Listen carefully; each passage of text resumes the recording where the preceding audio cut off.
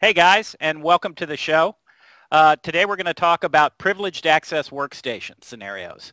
And just ignore the shark.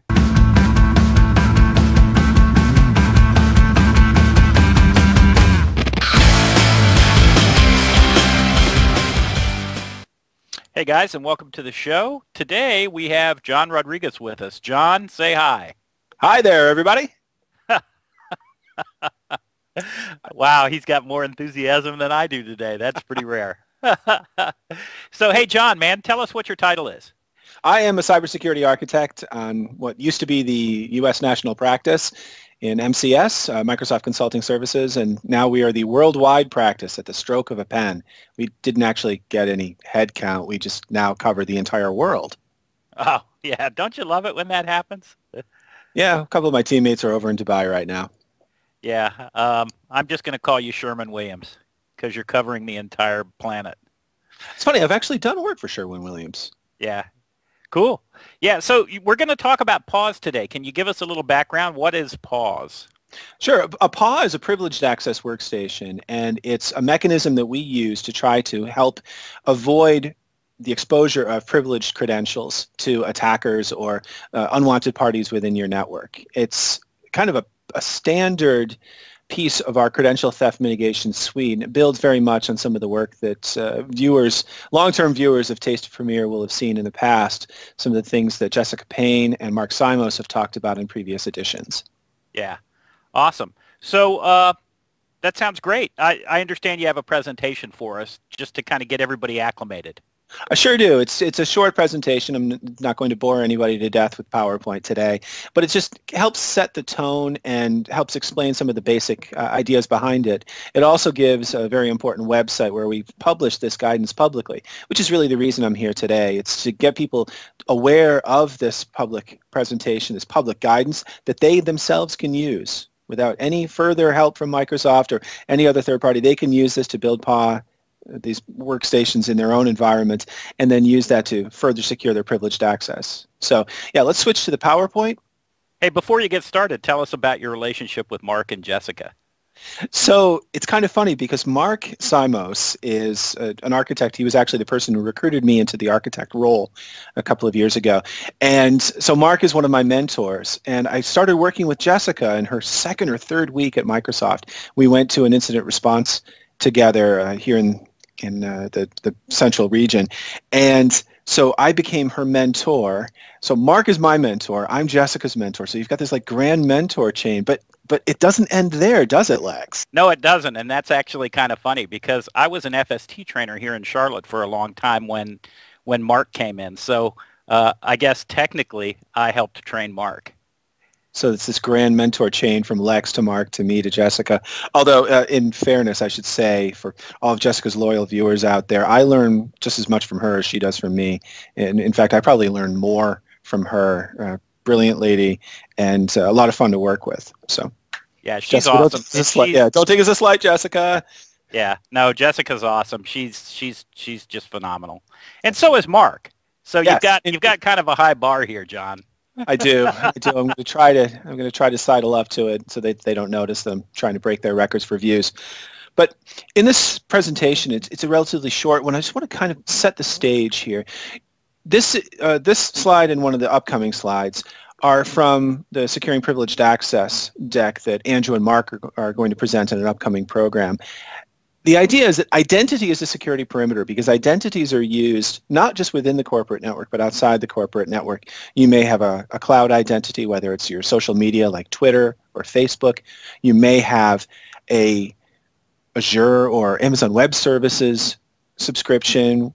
That your identity connects to all of these different things, and it's used to manage all sorts of different resources, whether they're internal or external. So we say that identity is the new security perimeter, but more than that, it's the security perimeter under attack.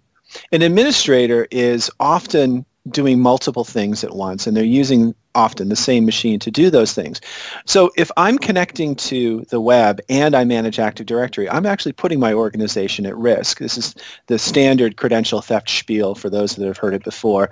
If I visit the wrong website, an attacker has planted malware, malvertising, cross-site scripting, you name it. If there's something on one of those websites that can compromise my workstation, and then I use that same workstation to administer Active Directory, I potentially have lost control of my Active Directory to the adversary. And one small mistake can lead to attacker control. I don't want to make it seem like the only attack vector is browsing the internet. Of course, there's spam. I click the wrong email and download something to my workstation, or I connect the wrong USB. I find a USB in the parking lot. I want to see what's on it. Takes control of my workstation, and so on. Many, many different attack vectors, all of which ultimately have the same goal of trying to wrest control of the directory and the resources in the company away from the administrator. As defenders, we have a tendency to think of all of our assets in lists. We're protecting the perimeter. We're protecting X number of things. But attackers don't think that way. Attackers will take a small advantage and parlay that by looking for the connections between different objects. They compromise one thing, which leads to the compromise of the next, which leads to the compromise of the next, and ultimately they get to the thing that they really find of value, whether it's control of Active Directory, SQL database with credit card information, what have you. And this is summed up fantastically well in this quote from John Latour. I don't know that he came up with it. If he did, it's an awesome quote. If he didn't, the other people should get credit. Either way, it's defenders think in lists, attackers think in graphs, and as long as this is true, the attackers win. And there's a great blog entry from John from last April, but it's still just as relevant today as it was nearly a year ago. I find this to be really, really important, and we need to think about the true graph. It's not just the workstations, it's the identities that use those workstations. The identities may be the commonalities. And unfortunately, enterprises are not small. I stole this screenshot from the presentation that we just released on Windows Defender Advanced Threat Protection, which comes out later this year. And this is just a common enterprise. Look at all of these connections. You can see that there are literally hundreds, if not thousands of workstations, computer objects on this screen. And you can see the little green lines emanating from them. But if you notice, there are certain systems that kind of are the choke points, whether that's a jump server, a remote desktop system, or maybe it's a help desk PC that's used to connect to all these systems. Attackers look for and exploit those common points to almost acts as a bridgehead, almost to serve as that point that allows them to get anywhere else. Think of them as hubs in train stations or airport hubs, or choose your, choose your metaphor here. Yeah. Yeah, you mentioned something earlier, and I didn't want to say anything then because I didn't want to interrupt you because you were doing so great. But but you said people picking up USB drives in the parking lot. That's a real scenario, isn't it? It's a very real scenario. You can just go out on your web search engine of choice and find literally dozens of examples where penetration testers and security researchers have actually posted blog entries talking about how they were able to compromise Contoso or Woodgrove Bank by simply seeding the parking lot with USB drives. I remember reading one research paper that said of the 20 drives that he dropped in a particular organization's parking lot, which was the size of a football field, apparently 13 of them were activated within the hour. Wow. And that's just, it's an awful statistic. That also goes to the idea we have to assume breach. We have to assume that the end users will do something that will potentially invite the attackers in. Now, assume breach does not mean we assume that the organization has been completely pwned. It means that we assume that there's going to be those tiny little incursions. And the idea is that we want to minimize the scope, the scale of the actual compromise. If it's like welcoming the attacker into the United States, saying, "Hi, welcome to Guam. By the way, there are no flights to the mainland." Right, yeah. I tried that trick with 5 1/4-inch floppies, but nobody picked them up. Yeah, probably 3.5-inch floppies is going to be likewise a fail. Actually, the laptop that I'm using to talk to you now doesn't even have a CD-ROM. No, either does mine. It's funny, we were talking, so this really has nothing to do with this topic, right? But we were there's a video going around right now on the internet about kids trying to use Windows 95, like millennials trying to use Windows 95. And, how do you connect to the internet? Is this a modem? What's a modem? Yep. Yeah. And it's just hilarious how far we've come in such a short period of time. Well, it's no different than trying to show somebody a rotary dial phone or an old hi-fi. It's progress. I find it funny that we find it funny that people from a later generation don't understand these things. It's just like we don't understand some of the things our grandparents went through. Yeah, exactly. All right, so back to the presentation. Back to the presentation. Now, because Mark and others have talked about lateral traversal and credential theft in previous editions, I'm not going to go through a demo or belabor the point. I just want to kind of highlight lateral traversal in a nutshell, basically. The idea is that a workstation contains a process. It's called LSAS, Local Security Agent, and it essentially has the identities of it has representations of the identities that have logged into the system. It takes their password information, turns it into a hash, and then it can use that hash to connect to other systems. So there's a local administrator account, potentially. There's the antivirus service account. There's the person who's actually logged on. There's the computer account. All of these are stored in LSAS, but there are tools, WCE, Windows Credential Editor, Mimikatz, and others that can take those identities and reuse them in unexpected ways. So if I'm logged in as a system, or on the system as Alice, an attacker can hijack my session and use it to look at other sessions that are simultaneously logged on. Maybe somebody used the local administrator account a little while ago to do some installation. Maybe they used run as or connected using remote desktop, or maybe there's a service that's running under the specific context of a service account. So the attacker can take that and basically change his or her network identity. When he connects to another system, he pretends to be somebody else. He takes the information from LSAS and becomes temporarily the local administrator or the antivirus service account and uses that to connect to another system. This is kind of following the nodes on that graph that I showed earlier. And then the idea is that he or she is looking for those privileged identities. In this example, the attacker uses local administrator to go from the first workstation to the second workstation. Well, he can't go from the second workstation to the third one using the local administrator account because the password hashes are different. But there's that common antivirus service account that exists and works on both boxes. So the attacker switches contexts, takes that one, gets to the third system, and now has access to domain admin. Now, the attacker doesn't have access to the username and password, has access to basically a representation of that. And you can think of it kind of as one-time use. The attacker can go from this workstation to another system using that domain admin hash, but of course, because it's domain admin, the destination is going to be a domain controller. The attacker is able to do things like run invoke ninja copy to copy the database offline, can put persistence mechanisms in place by changing the properties of services, and so on and so forth. So once the attacker gets his or her hands on domain admin, it's essentially game over. All seen the film Aliens, I'm sure. Yeah.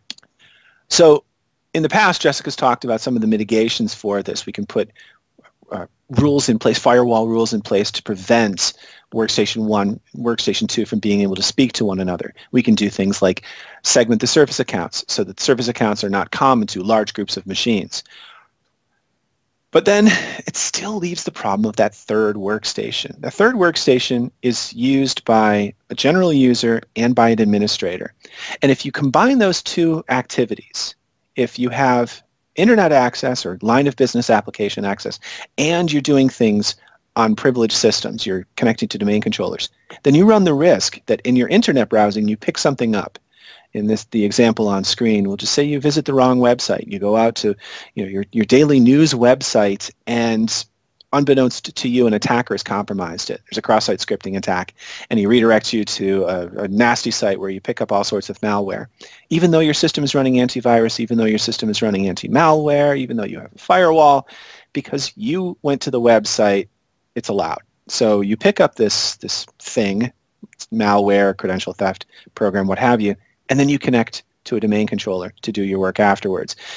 Because your privileged identity is now visible to the attacker, he can grab that and off to the races he goes.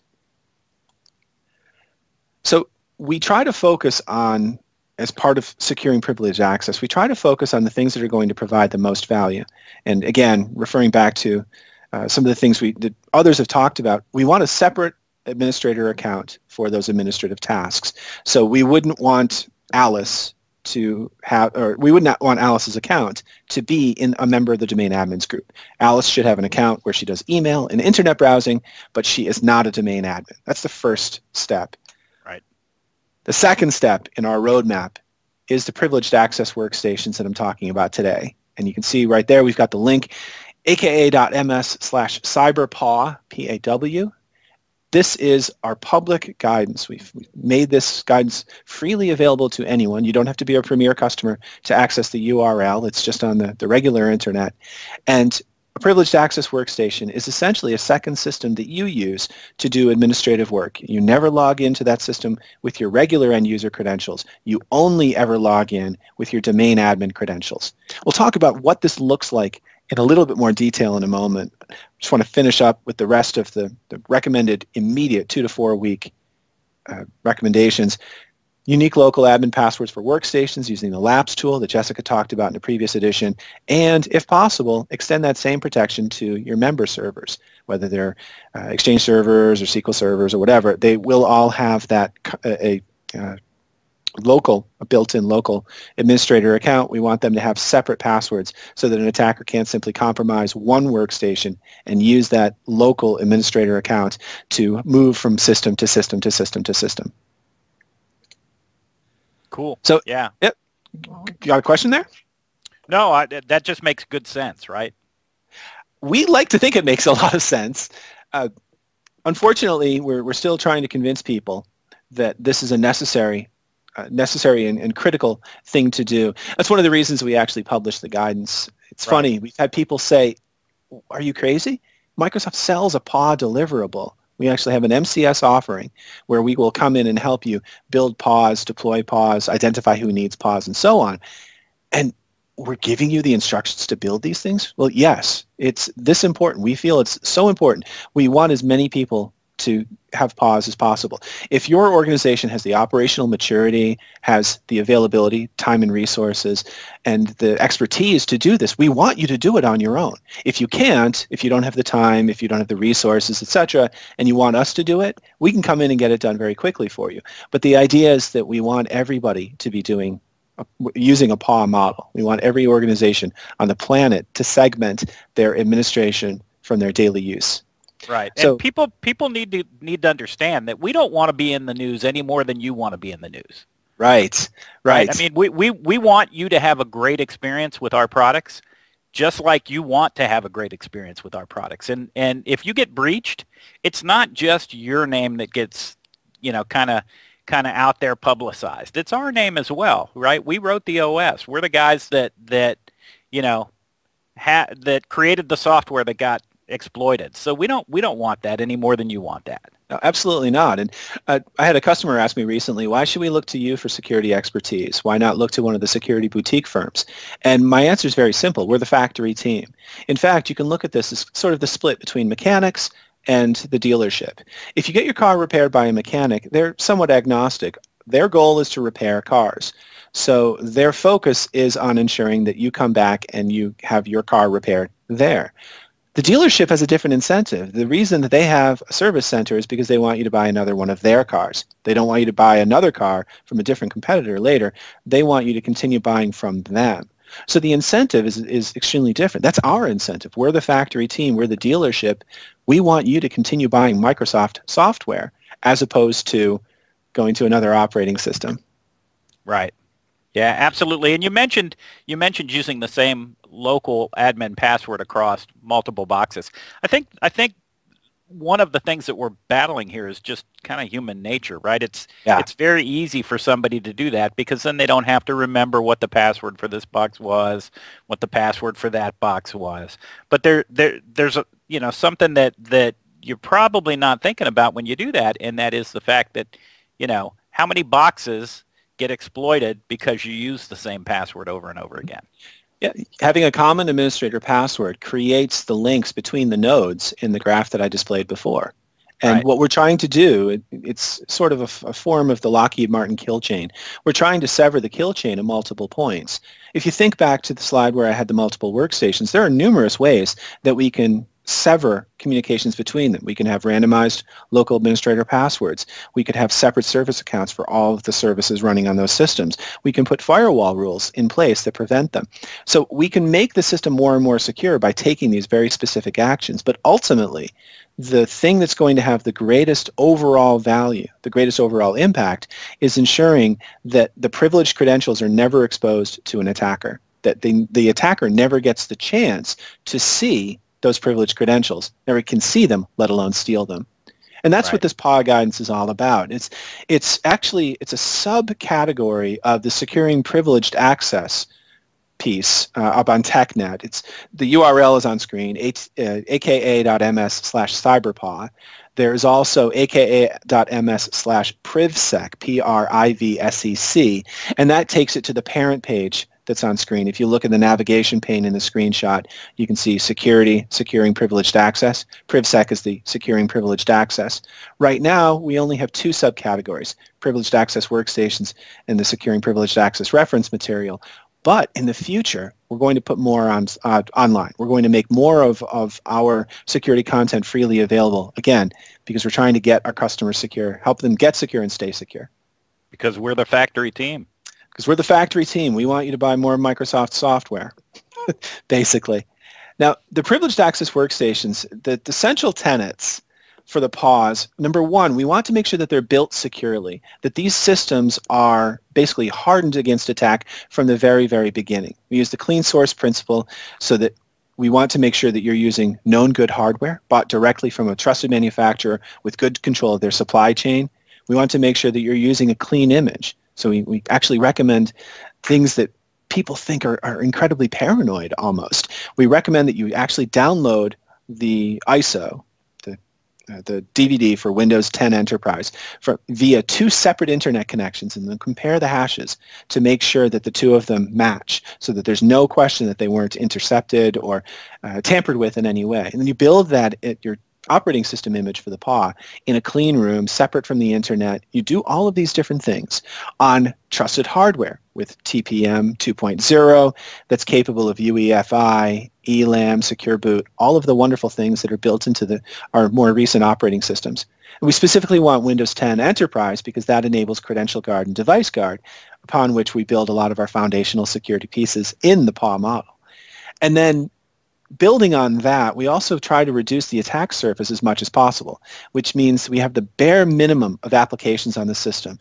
No Internet Explorer, no browser, unless, of course, it's for cloud administration. We'll talk about that in a minute. We lock down the browsing. We prevent the installation of additional applications using App Locker. We ensure that the workstation is not configured using the same security pieces, the same, what's the word I'm looking for here, service accounts. It doesn't use the same service accounts as other systems do, so that the attacker wouldn't be able to parlay compromise of the SCCM service account to attack the PAW. We make sure that there are no line of business applications. It's kind of like Joe Friday from Dragnet, just the facts, ma'am. Yeah. Try to reduce the surface as much as humanly possible.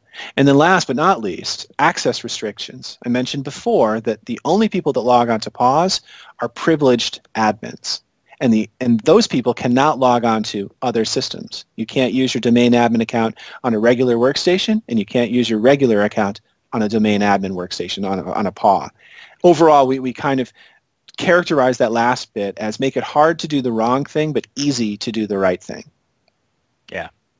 Yeah, and I have customers that do that pretty effectively. They have user account names that have a different character in front of them if it's their admin account, and they, of course, have different passwords for their admin accounts. A lot of customers are even doing two-factor now with smart cards, so all of that stuff is great. Yeah, two-factor is fantastic, or properly it's multi-factor, because you can actually you can add a third or a fourth or a fifth in there as well. But one of the things about multi-factor is that if you leave the smart card in the reader, the attacker actually can access the smart card just as if it's a regular identity. And in fact, when you use a smart card for interactive logon, Windows is actually creating an NTLM hash in the background and storing it in LSASS just as if you typed a password. So there are plenty of customers that ask when we talk about pass the hash or credential theft more broadly, they ask, does multi-factor solve that problem? And unfortunately, no, it doesn't. Multi-factor is fantastic for remote access scenarios, proving it's truly you, because you know not only the username, but you have the smart card associated with that username. But at the same time, it can potentially lull some customers into a false sense of security, thinking that because they have that smart card, that they're protected against all ills. And that's just not the case. It's a piece of the puzzle. In fact, we recommend the use of smart cards in some of our other deliverables, including the enhanced security admin environment. But the smart card itself is not a panacea. It's part of the solution. It's not a complete solution in and of itself. Yeah, absolutely. That was a long response to your off-the-cuff statement, but I have a... No, that's absolutely the hobby horse for me. Yeah. I didn't realize that there was an NTLM hash that got generated because of the smart card. That's actually pretty interesting. Yeah, and you can it never changes. So it's the same hash forever. The way that you would change it is actually toggling the smart card required for interactive logon checkbox on the account. We call that skrill from the initials, SCRIL. And if you toggle skrill, just turn it off, turn it right back on. It doesn't impact the smart card or the smart card PIN. All it does is changes the hash associated with that particular account. Wow, where is that stored? Is that a registry key or? The smart card required for interactive logon? Yeah. I believe it's actually a value in either user account control or in DS heuristics. Actually, it would be on user account. Just wondering, we just finished a series on PowerShell, and I'm just wondering if there's a way to toggle it via PowerShell. Oh, I'm sure there is. I don't know what it is. Right? Would be kind of neat for a customer to maybe push out a login script that toggles it every time somebody logs in. Actually, what we're seeing is that organizations are doing that on a regular basis, that they have a script that toggles it for all of their smart card enabled users, and it happens at like 3 o'clock in the morning. You don't want to toggle it when the person is actually logging in or is online, because then it invalidates the existing hash, and they would need to log in a second time to get the new one. So it would be a user disruption. But you can manage it after the fact. Yeah. Excuse me. Cool deal. Yeah, that's cool. So there are two primary deployment models for PAWs. The preferred model, by far the preferred model, is to have separate systems. You have a physical workstation, you have a physical PAW. And the reason for this is it sends a really strong signal. I'm doing admin work. Oh, I need to use the right-hand system. I'm doing regular work. Oh, I use the left-hand system. I actually know one customer that went as far as literally painting the hand rests on the keyboard for the PAW bright red, just to make it a really clear visual signal that this is the one you use your red account on. And I thought that was a fantastic thing. Again, it sends a really, really strong signal. Yeah. But that's additional hardware. And sometimes people just, for some strange reason, don't want to carry an extra 10 pounds with them everywhere they go. So it is possible to use a physical PAW and then connect to a virtual daily use system. And there are two traditional mechanisms for doing that. The first is a local hypervisor. So whether you're running Windows 10 and Hyper-V, as we strongly recommend for a PAW, or you're running VMware, a local daily use system running within the confines of the PAW itself. Or you can connect to a virtual desktop instance running off of a virtualization farm in your place of business, so that instead of running a local hypervisor, you would run off of a server-based hypervisor.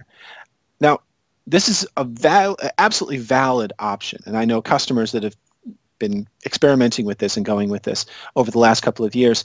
Unfortunately, it's slightly less secure than the separate hardware model. Unfortunately, there are sandbox escapes. There are escalations of privilege that allow somebody to go from a virtual machine, a guest, to the host itself and access content and memory on the host. They're few and far between, and most of them, all of the ones that I know of for Hyper-V have been patched, or there are patches available for them. But it does introduce that risk, where that risk does not exist if it's separate physical hardware. So we strongly recommend that customers that do choose to use a Privileged Access Workstation, that they use separate hardware. Now, one question that we get a lot is, can I bring this home? What if I need to do administration at 2 o'clock in the morning? You're saying I have to drive into the office to get to my workstation? No. These workstations can be laptops. That's, in fact, why Mark and I chose to use the icons of the laptops themselves. You can use a laptop at home on your network.